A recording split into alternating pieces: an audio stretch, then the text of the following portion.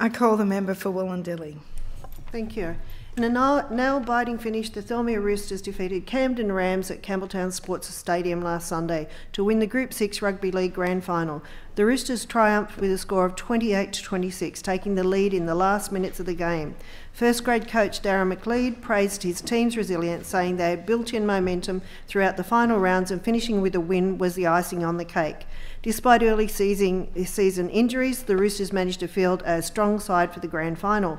The match was a roller coaster, with Thirlmere initially leading 14-6 before Camden staged a comeback.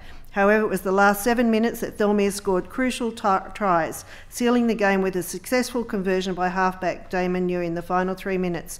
The challenging kick came under the gaze of the Camden supporters, making it all the more remarkable.